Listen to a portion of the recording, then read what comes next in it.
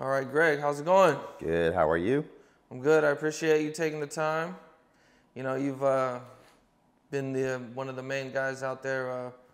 The murder rap book, kind of told the whole story about Tupac and Biggie and everything. And, just appreciate you taking the time. My pleasure. A question that I see on the internet a lot is people always wonder, was Orlando there when Jake Robles got killed? Nobody knows for sure. According to the best witness in the case, which was the off-duty deputy sheriff who was moonlighting as a security guard there, he was one of the guys that broke up the melee between Suge and Puffy's people. He positively identified Orlando in a photo lineup. He looked at the photo of Orlando and said, absolutely, this is the guy that was in the blue jacket, in the powder blue jacket. So that's what we have. We have an eyewitness from a credible source saying Orlando was there. I don't know for sure. I think Keefe denies it. So it's a big mystery.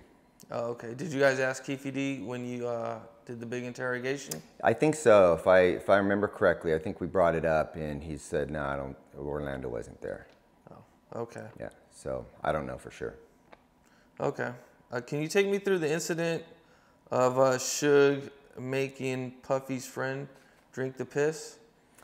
Again, that was something that was reported, kind of urban legend. We know for sure an assault took place with Mark Anthony Bell at the Christmas party, and there in the police report it doesn't say that So this is just kind of information that came about based on other people that were at the party, and it's one of those kind of things that probably got a little over exaggerated. Most certainly there was an assault that took place involving Dre and Tupac and Norris Anderson and Suge, among others, when they accosted this guy and beat him up trying to find out where Puffy's people were. Oh, okay. So Tupac and Dr. Dre were both there when it happened? According to the crime report. According to the police report that was made out by Mark Anthony Bell, who was interviewed by both the FBI and the LAPD, those are the people he identified as some of the primary aggressors in the incident. Okay, and why was Suge going after this guy? Going after Mark Anthony Bell? Yeah. Because he thought he had information about where Puffy's family residence was in LA. Okay, and around what time? What time was this? Christmas time, 1995. 95. Okay, so this was right when things started to heat up between. Oh, okay, so this is way past the Source Awards. Yeah, so this is 95, but things had been heated up ever since Tupac got out of prison. Things had always been hot, and after Jake Robles got shot and killed in Atlanta, things were even worse. And so there was ongoing confrontations and incidents that just kept fueling the fire, and that was just another one of them. Oh, okay. And, okay, so the first time Puffy mentions going after Pac and Suge, he did it after a show in Anaheim?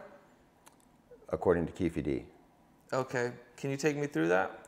Yeah, they were all at a show, and Keefe and some of Puffy's people, a bunch of Southside Crips, are all at this hotel. And that's when, according to Keefe, Puffy makes this kind of announcement that that he needs some help in this situation, and kind of one thing led to another. Okay, was Biggie there? I don't know. Okay, but it was just a bunch of Keefe and his homies? Yeah, because they were kind of tagging along, being part of the bad boy crew as they came to LA, because Puffy knew he already had friction with Suge. This was his territory, this was his backyard, and so he had aligned himself with these Crips because they had they were kind of the natural enemies of Suge Knight and people from Death Row. Okay, so at this time, Puff is stressing about everything. He's got everything. He's worried that something's gonna happen. Mm-hmm. So then, what happens at the second time he actually gets serious with Keefe? Well, the second time, I believe, was at Greenblatt's up on Sunset, and Keefe says that Puffy pulled him aside and basically solicited his assistance to take care of Suge. And of course, Tupac's name came up, and he was kind of added to the list, according to Keefe. And that's when there was a kind of a very vague discussion over money. And next thing you know, Las Vegas happens. Okay, so at this point, they get back from Vegas, and Monday comes around, and Puffy calls, I believe Zip on Monday, and they meet up. Keefe said the following day. So if the fight was Saturday night, it could have been in the afternoon of Sunday, or maybe Monday. Okay. And can you take me through that? Yeah, he says they're at the wing spot up on Melrose, and he's with Zip, and the phone rings, and it's Puffy on the other end of the line, and he asks the question, was that us? And what did he say anything? Well, who, Keefe? Yeah. Talking to Puffy? Yeah. Yeah, he affirmed it. Yeah, that was us. In his book, he says Faith called Zip right before Puffy called. Okay. Is there anything to that? No, except that, Faith understood the dynamics of all of these relationships. Faith knew that Zip, she was close with Zip, obviously, and when she would come to LA and these gangsters would be around, Zip would tell her, these guys are just here kind of, don't worry about them, they're just here as basically security or part of the crew. So it would have been natural for her to draw the conclusion after seeing or hearing about what happened in Vegas that it had something to do with that. Okay. So she, out of curiosity, may have called and just been like, what's happening? Is there any proof that Biggie knew anything about what was going on? There's none. So people can speculate, and maybe he did, maybe he didn't, but we don't have any proof one way or the other. Okay, so I seen you mention in one of your interviews or one of the documentaries, you had said that Tupac found out that Big and Puffy didn't set him up. Do you know how he found that out? I don't know, other than talking to people and finding out that that it was, this other crew having to do with James Rosemond, Jimmy Hinchman, and then realizing that, okay, yeah, this has something to do with something entirely different, and kind of back down from that initial response that he thought they'd set him up. Can you take me through the Biggie case? Mm-hmm. Yeah, so after Las Vegas happens, of course, Suge Knight ends up getting his probation revoked and goes back to prison. So now he's in jail. 6 months have gone by since Tupac's shooting. Tupac obviously dies on the 13th. And the rumor starts to go out that what happened in Vegas, maybe Biggie had a hand in it. He provided the gun, he'd hired these Southside Crips, he was in Vegas. It was all erroneous information, but again, this is rumors that happen on the street that people then begin to accept as truth. And so Keefe and his crew are distancing themselves completely from the likes of Puffy Combs, because they all know that they've potentially been in this murder conspiracy together. The feds are breathing down everybody's necks. Law enforcement's all over the place asking questions, so everybody's just trying to lay low. Well, 6 months goes by, and Puffy and Biggie and all of them come out to Las Vegas, and they're thinking everything's calmed down. Suge's in jail, Tupac's dead, and they're just trying to, continue, with their music and their promotional stuff. And so they came out here with a false sense of security, and they ended up at the Peterson Auto Museum. Unbeknownst to them, Suge Knight is already plotting to retaliate. So he gets a girl that he can trust to act as an intermediary, as a messenger, because he's in jail. She visits him in jail. They have a discussion. He says, this is what I want done. Reach out to this dude who I know will do it. And she does just that. She secures a payment, and the three of them conspire to shoot and kill Biggie. The night of the shooting, Wardell Faust, the hitman, shows up, lays in wait, and ultimately shoots and kills Biggie. Okay. Poochie, right? Mm-hmm. And is there any evidence that anybody else was involved?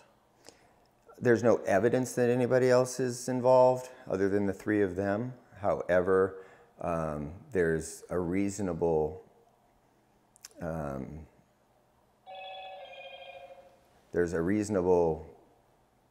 idea that maybe there was another person that would have helped to set him up. But we just don't know. We don't have the evidence to support that allegation or claim. But it's likely somebody else was acting as a spotter and helping Poochie get the right guy at the right time. Okay. Can you take me through how you got Keefe to cooperate? Yeah, it's the kind of typical investigative strategy where you get somebody to where you have leverage on them. And once you have leverage on them, you introduce the scenario to them and let them make a decision whether or not they think it's in their best interest to cooperate. So that's essentially what we did. Built a drug case against him that was going to put him potentially in jail for the rest of his life, and said, you know, here's your opportunity to mitigate that situation and tell us the truth about what happened in Tupac's murder or Biggie's murder, whichever you happen to be involved in. And he agreed, his lawyer agreed, and there was a formal agreement between the U.S. Attorney's Office and Keefe's attorney, and sat down and started the process of cooperating. And he enlightened us to the details as far as he knew them.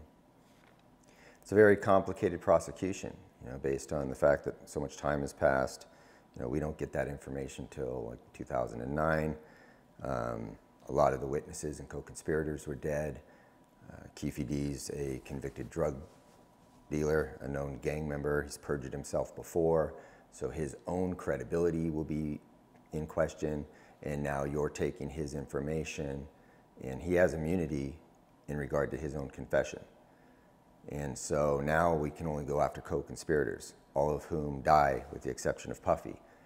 Puffy now is, you know, an iconic music figure with hundreds of millions of dollars, and you're not going to have a very practical likelihood of prosecuting him based solely on the testimony of a known gang member, convicted drug dealer, ex-convict, and who has changed his story several times. So the prosecution in Las Vegas realizes that this is, you know, most likely never going to result in a conviction. Just don't have the credibility in the witness to bring this forward, and that's the problem with it. Okay. Does anybody know what happened to the gun?